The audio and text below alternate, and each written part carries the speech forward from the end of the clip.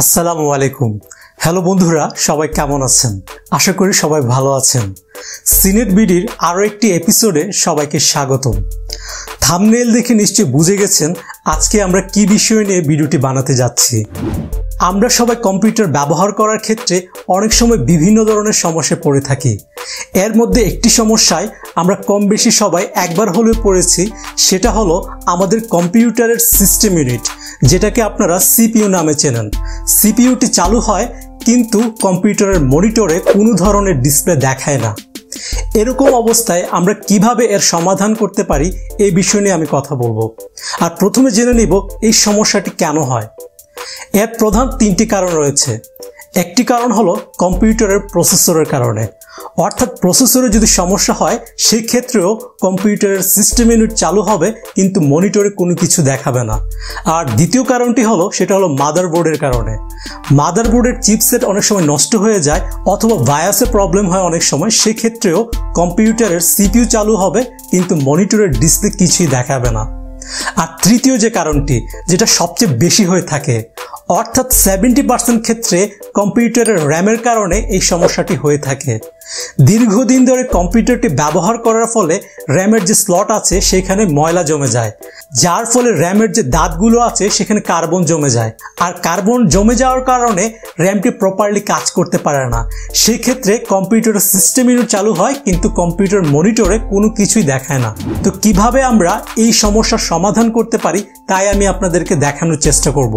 আর ভিডিওটি শুরু করার আগে আপনি যদি আমাদের চ্যানেলে নতুন হয়ে থাকেন তাহলে অবশ্যই আমার চ্যানেলটি সাবস্ক্রাইব করে পাশে বেল আইকনটি প্রেস করে দেবেন, যাতে পরবর্তীতে আমরা যখন এরকম অনেক গুরুত্বপূর্ণ ভিডিও আপলোড দিব সাথে সাথে নোটিফিকেশনটি পেয়ে যান সবার আগে।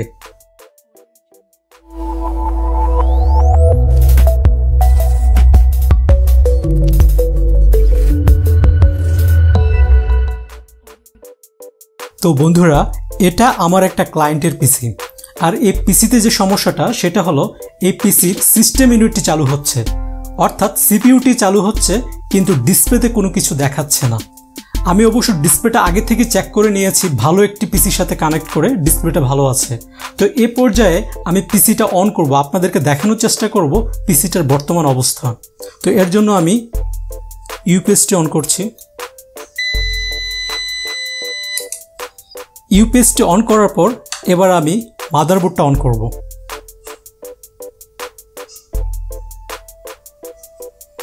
আপনারা দেখতে পাচ্ছেন পিসিটা স্টার্ট হয়ে গিয়েছে, কিন্তু এখনও কোনো ডিসপ্লেতে কোনো কিছু দেখাচ্ছে না। কম্পিউটারটা যদি ভালো থাকতো সেক্ষেত্রে এতক্ষণে মনিটরে বায়োসের প্রোগ্রামগুলো চলে আসতো। যেহেতু কোনো ধরনের কন্টেন্ট এখনও আসে নাই, সেক্ষেত্রে আমি ধরে নিলাম এই মাদারবোর্ডের কোনো একটি হার্ডওয়্যার প্রবলেম আছে। তো আমি এই পর্যায়ে কম্পিউটারটা অফ করে দিচ্ছি।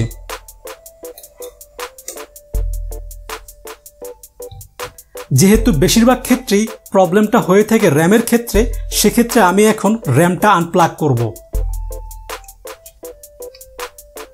র্যামটা খুলে আপনারা দেখতে পাচ্ছেন র্যামের যে দাঁতগুলো আছে, দীর্ঘদিন ধরে কম্পিউটার ব্যবহার করার ফলে ময়লা জমে জমে এখানে কার্বন জমে যায়, তাই এটা পরিষ্কার করে দিতে হয়। তো আমি প্রথমে এটা পরিষ্কার করে দিয়ে ট্রাই করে দেখব। তো এর জন্য যে জিনিসটা আমার প্রয়োজন হবে একটা ইরেজার। এই যে আপনারা দেখতে পাচ্ছেন ছোট একটি রাবার, এটা নর্মালি যে কোনো লাইব্রেরিতে কিনতে পাওয়া যায় 5 থেকে 10 টাকার মতো। তো এই ইরেজার দিয়ে র্যামটা এভাবে ধরবেন, তারপর এই দাঁতগুলো পরিষ্কার করে দেবেন।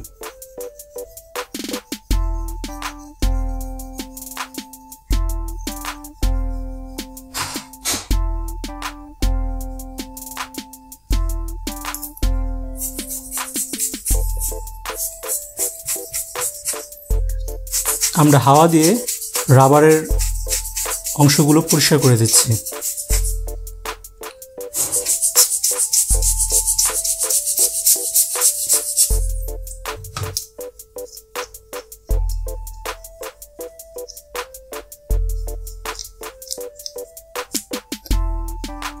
এ পর্যায়ে আমি র্যামটি মাদারবোর্ডের র্যাম স্লটে বসাবো।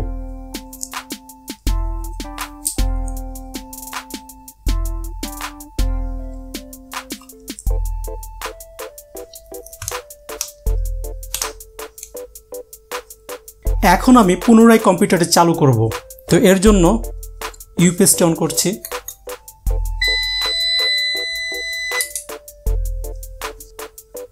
তারপর মাদারবোর্ডে অন করছি।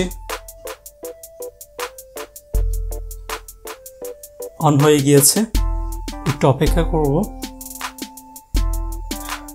তো বন্ধুরা, আমরা দেখতে পাচ্ছি ইতিমধ্যেই ডিসপ্লেতে বায়োসের প্রোগ্রামগুলো চলে এসেছে। তার মানে র্যামের সমস্যার কারণে এই কম্পিউটারটি চালু হলেও প্রপারলি কম্পিউটারটি কাজ করছিল না।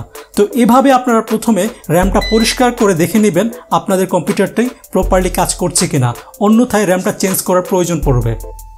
তো বন্ধুরা, এই ছিল আমাদের আজকের এপিসোডটি। আশা করি ভিডিওটি আপনাদের অনেক কাজে লাগবে। আর ভিডিওটি যদি আপনাদের ভালো লেগে থাকে তাহলে অবশ্যই মনে করে একটি লাইক দিবেন আর কমেন্ট করে আপনার মতামত আমাকে জানাতে পারেন। তো দেখা হবে পরবর্তী অন্য কোনো ভিডিওতে। সবাই ভালো থাকবেন। Thanks for watching.